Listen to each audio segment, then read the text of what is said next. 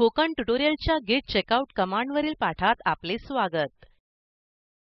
या पाठात शिकणार आहोत गिट रिपॉझिटरीमध्ये अनेक फाईल्स समाविष्ट करणे, गिट रिपॉझिटरीमधून फाईल काढून टाकणे, काढून टाकलेली फाईल परत मिळवणे, फाईलमध्ये केलेले बदल रद्द करणे आणि आधीच्या रिव्हिजनला परत जाणे.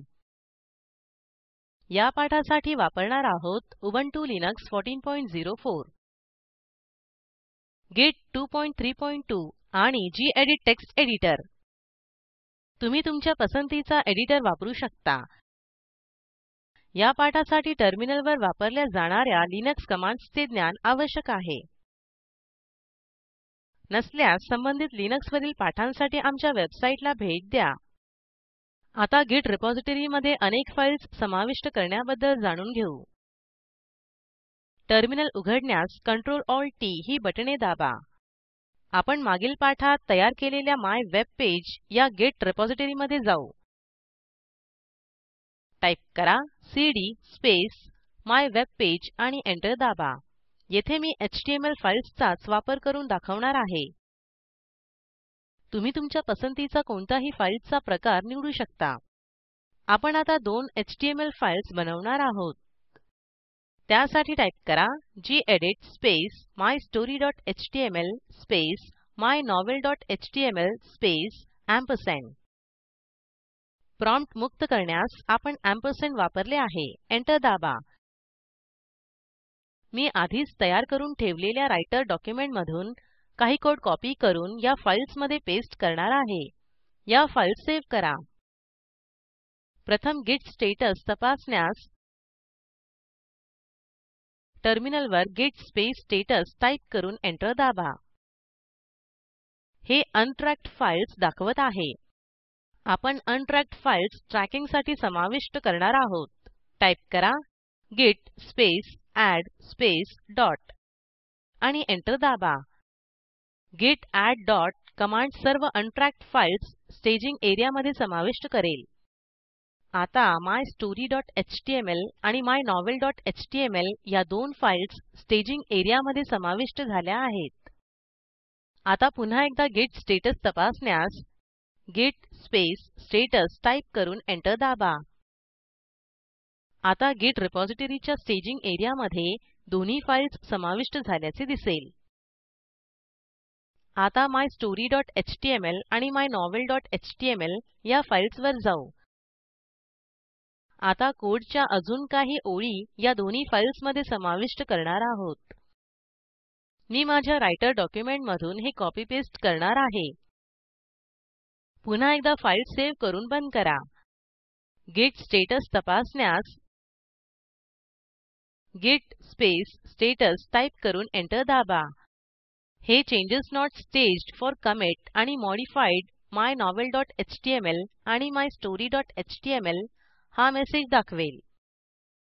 याचा अर्थ आपण केलेले बदल स्टेजिंग एरियामध्ये समाविष्ट झालेले नाहीत. आता या टप्प्यापर्यंतचे आपले काम कमिट करू. त्यासाठी टाईप करा गिट space commit space -a space -m space double quotes मध्ये एडेड टू फाइल्स आणि एंटर दाबा. लक्षात ठेवा कमिट करण्यापूर्वी आपण बदल केलेल्या फाईल्स स्टेजिंग एरियामध्ये समाविष्ट केल्या नव्हत्या आणि आधीच्या पाठात पाहिल्याप्रमाणे कमिटिंग मेसेज दाखवण्यासाठी एडिटर उघडला नव्हता. याचे कारण येथे आपण -a आणि -m हे फ्लॅग्स वापरले आहेत. हे फ्लॅग्स कशासाठी आहेत? स्लाईड्सवर परत जाऊ. -a या फ्लॅगमुळे बदल केलेल्या सर्व फाईल्स स्टेजिंग एरियामध्ये समाविष्ट होतात. -a चा उपयोग केल्यास स्टेजिंग एरियामध्ये बदल केलेल्या फाईल्स समाविष्ट करण्यास गिट एड कमांड स्वतंत्रपणे वापरण्याची गरज नसते. -m या फ्लॅगचा उपयोग कमांड लाईनवरच कमिट मेसेज देण्यासाठी होतो. -a आणि -m हे फ्लॅग्स आपण -am असे वापरू शकतो. टर्मिनलवर परत जाऊ. गिट लॉग तपासण्यास गिट स्पेस लॉग टाईप करून एंटर दाबा. आपण कमिट्सची सूची बघू शकतो. सर्वात नवीन कमिट्स सूचीत प्रथम दाखवलेले दिसतील. याचा अर्थ कमिट्सची सूची कालक्रमानुसार दाखवली जाते. गिट रिपॉझिटरी मध्ये चुकीची फाईल समाविष्ट झाली असेल तर ती सहजपणे काढून टाकता येते. समजा आपल्याला mypage.html ही फाईल काढून टाकायची आहे.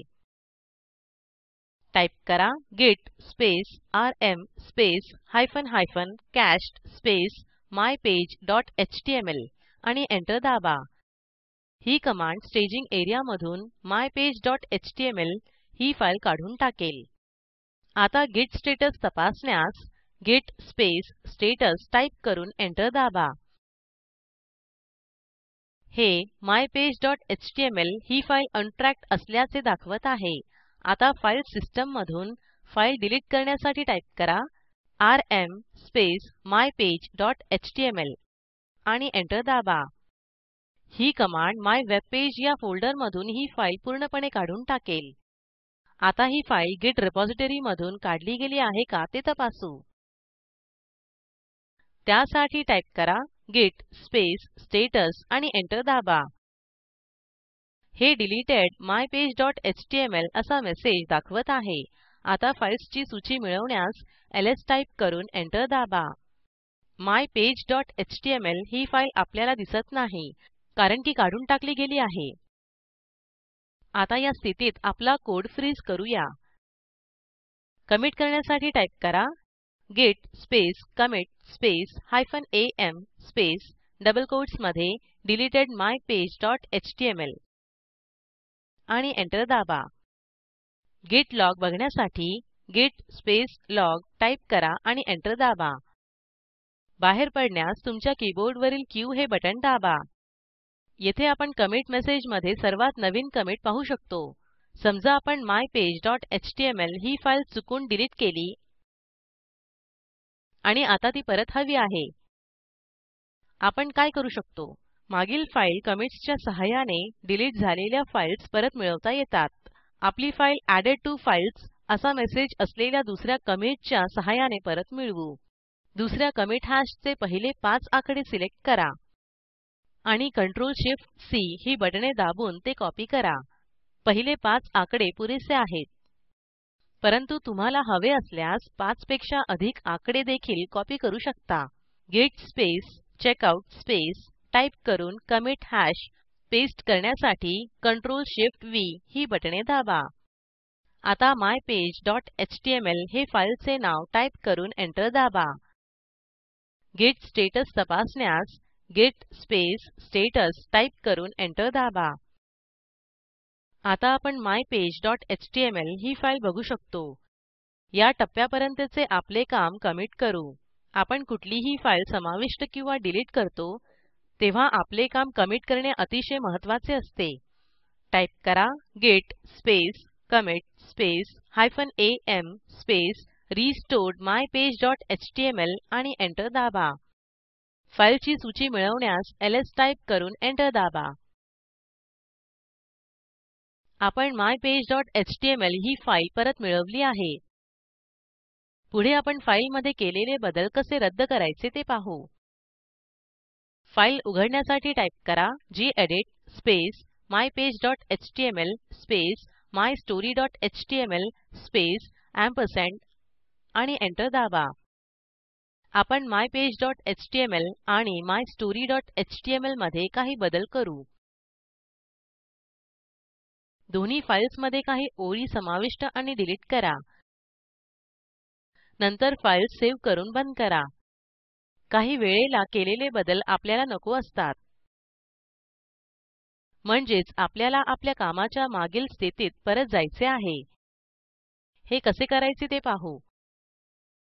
प्रथम git स्पेस स्टेटस टाईप करून एंटर दाबा आणि git स्टेटस तपासा. हे काही फाईल्समध्ये बदल केले असल्याचे दाखवते.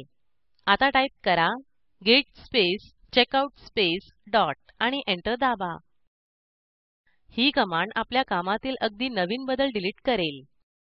git स्टेटस तपासण्यास git स्पेस स्टेटस टाईप करून एंटर दाबा. हे नथिंग टू कमिट असे दाखवत आहे. आता फाईलमध्ये केलेले बदल अजूनही तसेच आहेत की नाही हे तपासू. टाईप करा गेडीत space mypage.html space mystory.html space ampersand आणि एंटर दाबा. आपण केलेले बदल रद्द झालेले दिसतील. फाईल बंद करा. git log तपासण्यास git स्पेस log टाईप करून एंटर दाबा. हे कमिट्सची सूची दाखवेल.